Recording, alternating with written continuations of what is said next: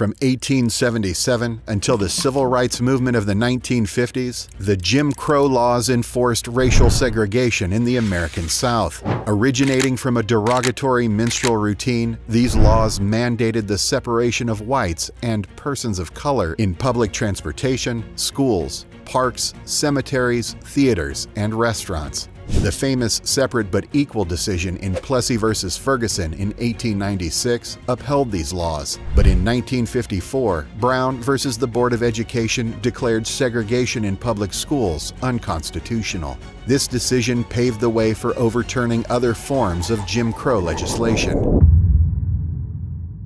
The term Jim Crow law emerged in 1884, describing laws that enforced racial segregation. It originated from a song and dance routine called Jump Jim Crow, performed by a white actor in blackface in 1828. The phrase evolved into a derogatory term for African Americans. Southern legislatures enacted Jim Crow laws at the end of the 19th century, imposing racial segregation. These laws became synonymous with systemic discrimination against African Americans. During the Reconstruction era, following the abolition of slavery in the United States, federal laws provided civil rights protections for freed men and African Americans. However, in the 1870s, Democrats gradually regained power in Southern legislatures through the use of violent paramilitary groups like the Ku Klux Klan. These groups disrupted Republican organizing, drove out Republican office holders, and intimidated black voters through lynching and violence. The Compromise of 1877, a corrupt bargain, marked a turning point. It resulted in the withdrawal of federal troops from the South, allowing white Democrats to regain political control. These Redeemer governments enacted Jim Crow laws, officially segregating the country's population. These laws were a manifestation of authoritarian rule, specifically targeting African Americans. States passed restrictive voter registration and electoral rules to suppress black people's voters. This led to a significant decrease in political participation by African Americans and many poor white people. Between 1890 and 1910, most former Confederate states disenfranchised the majority of black people and tens of thousands of poor white people through tactics like poll taxes, literacy tests, and residency requirements.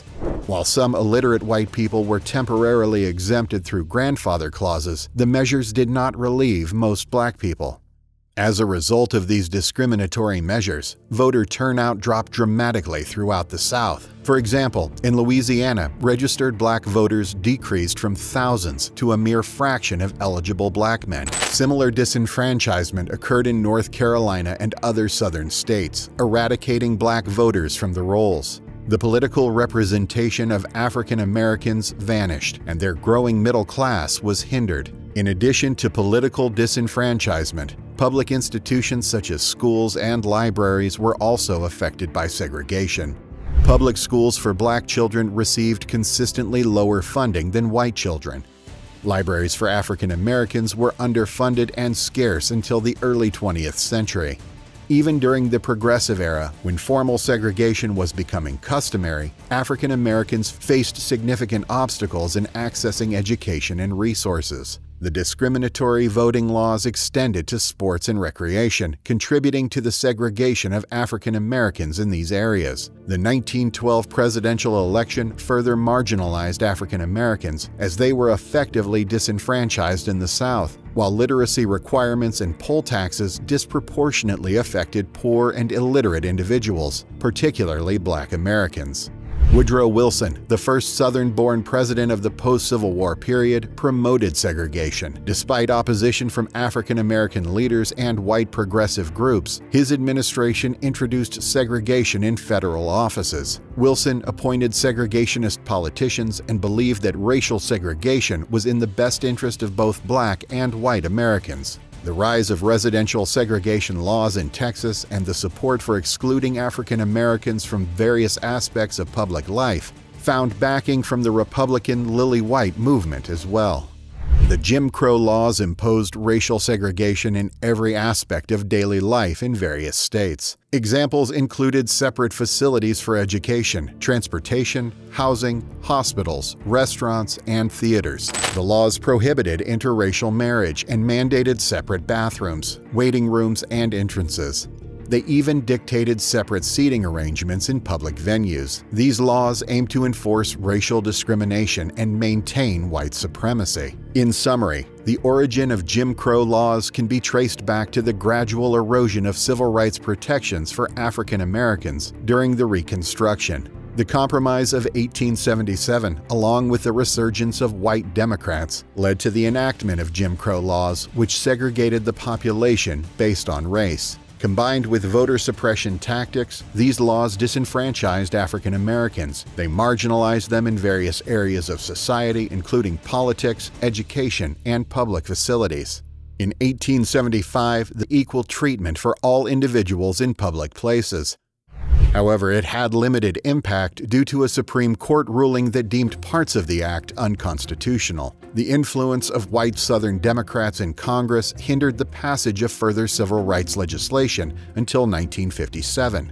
However, early attempts to challenge segregation emerged. In 1877, Reverend W. H. Hurd filed a complaint against the Georgia Railroad for discriminatory practices, but the company justified its actions by claiming to provide separate but equal accommodations. Louisiana passed a law in 1890 requiring segregated railroad facilities. A diverse group of citizens in New Orleans formed an association to fight against the law, and they selected Homer Plessy to challenge it. Plessy, who was of mixed race, was arrested for refusing to leave the whites-only train car. As a result of the Citizens Committee of New Orleans Supreme Court appeal, separate but equal was upheld as constitutional in the infamous Plessy v. Ferguson ruling. The ruling perpetuated racial discrimination for the next 58 years. In 1908, an attempt to introduce segregated streetcars in the capital was defeated by Congress. Racism and defenses of Jim Crow in the U.S. were rooted in white Southerners' resentment after the end of slavery and their desire to maintain social dominance. They justified segregation as protection for African Americans, fueled by scientific racism and negative stereotypes. World War II and the post-war era saw increased challenges to segregation, with the term racism introduced by Justice Frank Murphy in a Supreme Court opinion. Civil rights activism gained momentum, fueled by demonstrations and legal battles. After Truman's order to end discrimination in the armed services, education in the South was desegregated. As the civil rights movement progressed, Southern states countered with alternative resistance measures. Historian William Chafe explores defensive techniques developed by the African American community to navigate Jim Crow. These efforts, known as walking the tightrope, subtly challenged white-imposed sanctions. Institutions like black churches and all-black communities played pivotal roles in community building and inspiring change. The public school segregation issue reached a turning point in the civil rights movement when the Supreme Court declared it unconstitutional in the famous Brown versus the Board of Education case. The racial integration of collegiate sports teams also became a focal point, leading to social transformation.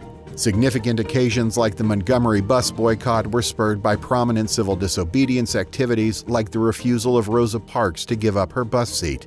Protests, legal challenges, and legislative actions eroded the Jim Crow system. When the United States finally abolished legal segregation, it was recognized by passing two landmark laws in 1964 and 1965, which were the Civil Rights Act and the Voting Rights Act. These acts resulted from a complex convergence of factors between 1954 and 1965. In Brown versus the Board of Education, public school segregation along racial lines was found to be against the law by the Supreme Court. However, the massive resistance movement made it difficult to enforce this verdict throughout the South. Massive demonstrations and media coverage helped propel the civil rights movement. Organizations like the SCLC and Martin Luther King Jr. were the driving forces behind it. Birmingham, Alabama became a focal point as protesters faced brutal repression, which sparked national outrage. President John F. Kennedy threatened federal intervention, prompting compromise and increased support for civil rights. Kennedy's assassination led President Lyndon B. Johnson to champion civil rights legislation in memory of his predecessor. Two landmark pieces of legislation were enacted during this time, guaranteeing equal access to public accommodations, desegregation of schools, and the end of discrimination in businesses. The South initially resisted, but widespread acceptance followed the signing of the laws. The activism and tragic events, including the mysterious vanishing of 3 Mississippi civil rights activists and the attack on peaceful marchers in Selma, Alabama, further propelled the push for voting rights legislation. The Voting Rights Act of 1965 abolished discriminatory barriers to voting. It provided federal oversight in areas with historically low minority voter turnout. While progress has been made, challenges and legal battles continue to ensure equal access to the democratic process. Jim Crow laws heavily impacted African American life in the United States, forcing segregation and leading to widespread discrimination. This contributed to the Great Migration, as African Americans sought better opportunities in northern, midwestern, and western cities. African American athletes faced significant hurdles during the Jim Crow era, with limited access to organized sporting competitions. However, trailblazers like Jack Johnson, Joe Louis, and Jesse Owens achieved prominence in boxing and track and field, challenging racial barriers. In baseball, the color line prevented black players from participating in the major leagues until Jackie Robinson broke the barrier in 1947, paving the way for full integration in the 1960s. Black-owned businesses experienced growth during the early 20th century, particularly in urban areas. These businesses relied heavily on resources provided by Booker T. Washington's National Negro Business League. Cities like Atlanta and Durham became centers for black business, thriving in industries such as tobacco manufacturing and cotton mills. Anti-miscegenation laws, which prohibited interracial marriage, were passed by several states. However, the Supreme Court's 1967 decision in Loving v. Virginia ruled such legislation unconstitutional. The court affirmed that the freedom to marry a person of another race is a fundamental individual right protected by the Constitution. Jury trial requirements varied among states, with some allowing non-unanimous verdicts. People thought this was a holdover from Jim Crow rules because it made it harder for people of color to be heard on juries. However, the jury in the Supreme Court has recently concluded that a majority vote is needed to find someone guilty of a crime. This overturned previous decisions and made the process better. Desegregation efforts through busing were upheld by the Supreme Court in the 1971 case Swan v. Charlotte-Mecklenburg Board of Education, promoting school integration. However, interpreting the Constitution and its application to minority rights remains contentious, with varying perspectives among different court compositions. The era when discriminatory Jim Crow laws were in place, the United States was a dark time with a lot of segregation and discrimination based on race. These laws enforced a system of racial inequality, denying African Americans basic rights and opportunities. However, brave individuals and landmark court cases gradually dismantled these unjust practices, paving the way for greater equality and civil rights. Understanding this period is essential to appreciate our progress and the ongoing struggle for social justice. Thank you for joining us. Please click the like, subscribe, and share buttons if you found this video helpful.